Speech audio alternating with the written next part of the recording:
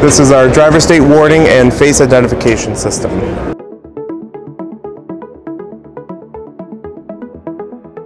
Our face identification, Face ID, creates a profile of your face based on the different feature points on your face, such as where your mouth is, where your eyes are, and those different distances on your face determine what your profile looks like.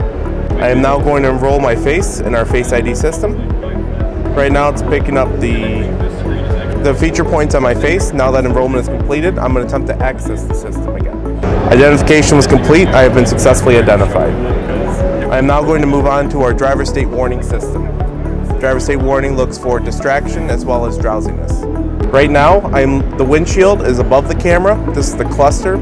So right now, I am staring at the cluster for too long while I'm driving. So this red triangle that appears means that there's a warning being generated. As you can see, my eyelid state is here. So if I close one eye and keep the other eye open, it'll note that right there. My head direction is also tracked, and my gaze is tracked. When I look up at the windshield, the warning will go away, and now there's no warning that's generated here. Because this is an infrared camera, it will work through glasses such as sunglasses, as well as my own regular glasses. So now wearing sunglasses, you will notice that the system is still able to generate a warning.